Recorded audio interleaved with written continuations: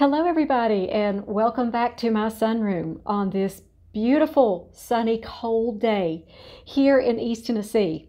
The temperature swings are in full force right now. It was a sunny 70 degrees just a few days ago, and this morning the frost was so thick it looked like it snowed. Today we're going to talk about moss, one of my favorite things. So many of you have asked me about growing orchids in moss. How do I water and fertilize them in moss, and how do I get it to sprout? I live in an area where there's moss growing everywhere, so I can't help but notice how it reacts to certain conditions. I've been growing in moss for 20 years, and so I've learned to adjust my watering and my fertilizing according to the weather conditions and also to the conditions in my grow room.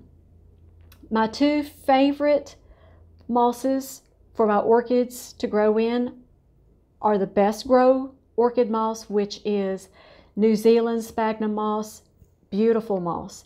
And then I also like the Better Grow orchid moss that is from Chile. So I'm going to start off by watering this little guy. It's a Dendrobium kiki that I started in moss. And I took the moss that he was born in and I used it in this 3-inch orchid pot.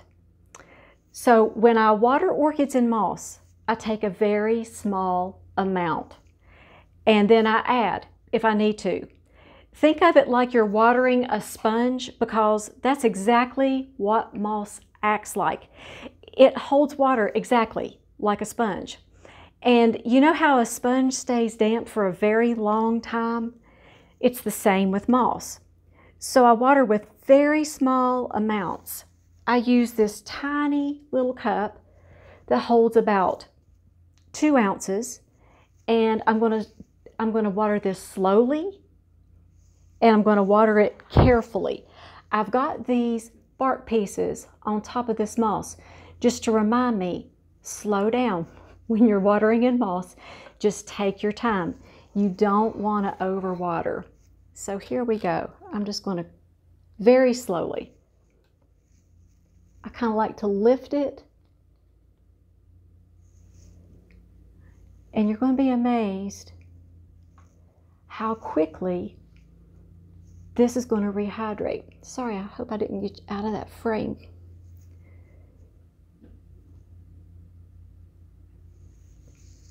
Slowly, just take your time.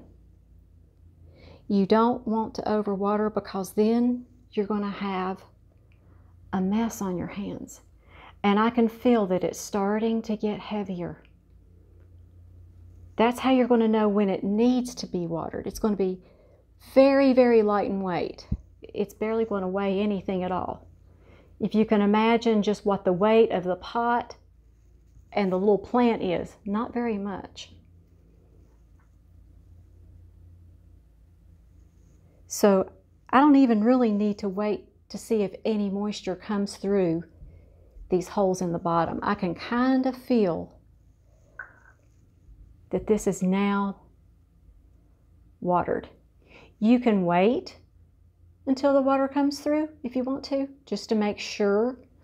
But I've been watering in moss for so long that if I leave that sitting there for a few minutes, there's going to be some water drained through. I might water it just a tiny, tiny bit more. Well, I was about to add some more and it started draining just a little bit through the bottom, so I know that's all that it needs. So remember, when you're watering in moss, just a small amount, slowly. That's the ticket. You don't want to water too quickly, because if you do, you tend to overwater. Moss is very unique because the water in moss is dispersed by capillary action. So it dries from the bottom of the pot to the top, the opposite of bark. So if the top of your moss is just slightly damp, it's going to be dry on the bottom. That's a good thing to keep in mind. A really common question that I get about growing orchids in moss is, how do I know when it does need to be watered? Okay, I'm always lifting the pots with my orchids that are growing in moss. If it's really lightweight, like I said before, then it needs to be watered. If you can just imagine, if you're lifting this and it just doesn't feel like you're lifting anything, then your moss needs to be watered. Also, you're going to look at your moss.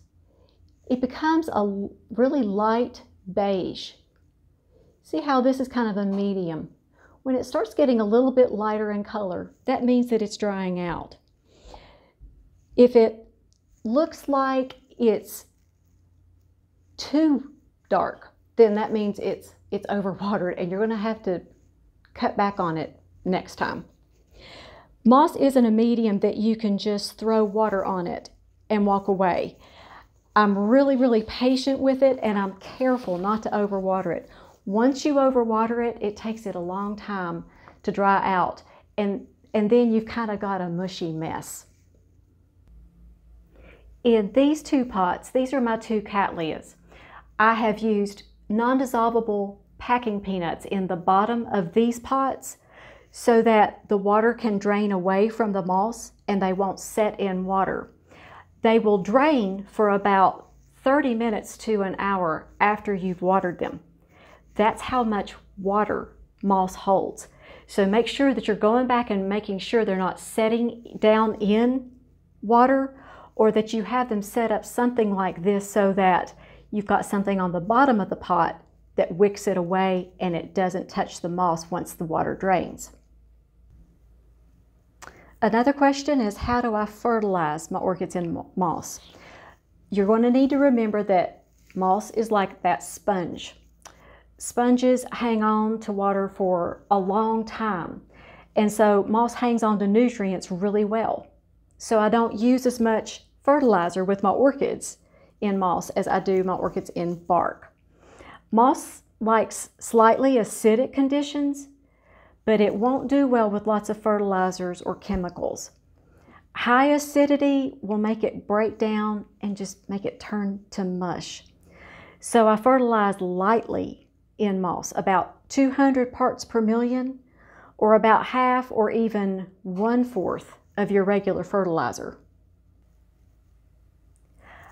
I fertilize every other watering, and that could be every week in the summer to every 2 weeks in the winter. Just depends on when they dry out.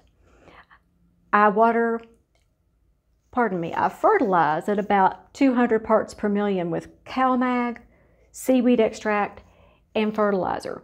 And in between, I'm going to use just CalMag and seaweed extract without the fertilizer. And from time to time, I use just plain reverse osmosis water, especially in the winter. It helps to reboot the pot, it removes any excess salts, and it helps clean up the moss some. Another really important thing to keep in mind is to pack your moss lightly in your orchid pots. If it's packed too tightly, the water won't penetrate the moss anymore and the roots will die from lack of moisture. Moss has to have room to expand or it won't even get dampened. That's why so many orchids that you buy are packed in moss so tightly. They need to be replanted out of it so soon, or the roots will just suffocate. And a little side note, if you're prone to overwatering your orchids, I completely understand that. But if you are, this option might not be the best for you to grow your orchids in. You might want to think about growing your orchids in bark or in a bark moss mix. I check the weight of my orchid pots growing in moss really often to make sure that I don't overwater it. And remember, you have to water it lightly and slowly. You can't get in a rush.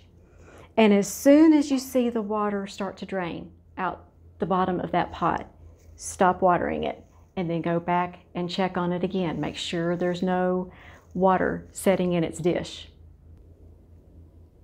And how do I get my orchid moss to sprout? It just does. I've been growing with it for so long, and you almost get intuitive with it. Do you see how it sprouted so pretty up in here? Yeah. I don't overwater it. I don't underwater it.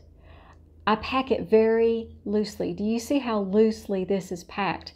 And what I can do is I can just actually take this moss, put it down in a pot, and the orchid is pretty much ready to go.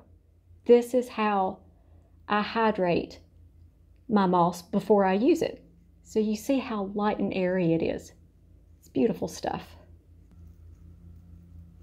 I hope that this gives you lots of tips and ideas about growing your orchids in moss.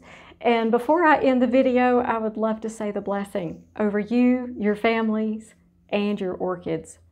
The Lord bless you and keep you. Make His face shine upon you and be gracious to you. The Lord turn His face towards you and give you and your families His peace. You all make it a great day. Thank you so much for watching, and we'll see you next time.